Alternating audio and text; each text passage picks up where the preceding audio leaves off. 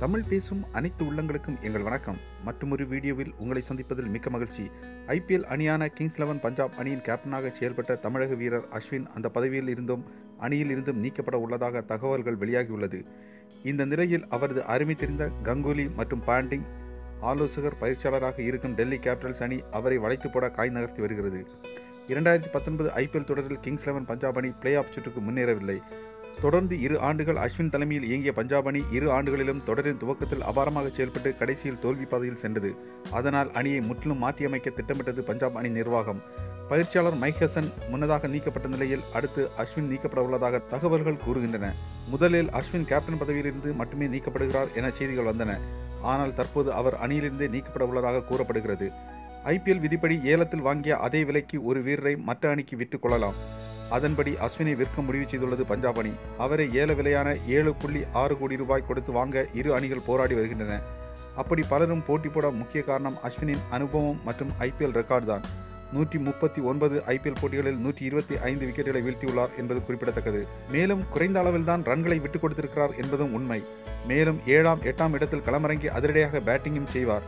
அவரை வாங்க முயற்சி செய்யும் 2 அணிகள் ராஜஸ்தான் ராயல்ஸ் மற்றும் டெல்லி கேபிட்டல்ஸ். இந்த போட்டியில் டெல்லி கேபிட்டல்ஸ் தான் முந்தும் என கூறப்படுகிறது. கங்குலி பாண்டிங்கை பொறுத்தவரை அஸ்வின் போன்ற வீரர் அனுபவத்தை அப்படியே விட்டுவிட மாட்டார்கள். டெல்லி அணிக்கு தற்போது அனுபவ வீரர்கள் தான் தேவை. இளம் வீரர் ஸ்ரேயஸ் ஐயர் தலைமையில் இயங்கும் அந்த அணியில் அனுபவ பேட்ஸ்மேனாக ஷிகார் தவான் இருக்கிறார். அவருடன் அஸ்வின் இணைந்தால் அந்த அணி அனுபவம் வாய்ந்த அணியாக மாறிவிடும்.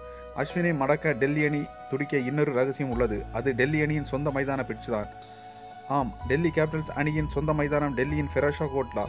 அந்த மைதானம் முற்றிலும் மந்தமானது. சுழற்பந்து வீச்சுக்கு அதிகம் ஒத்துழைக்கும். ஐபிஎல் லீக் சுற்றில் பாதி போட்டிகளில் ஒவ்வொரு அணியும் சொந்த மைதானத்தில் தான் ஆட வேண்டும் என்பதால் சுழற்பந்து வீச்சில் பலமாக இருக்க வேண்டிய சூழ்நிலையில் உள்ளது டெல்லி அணி.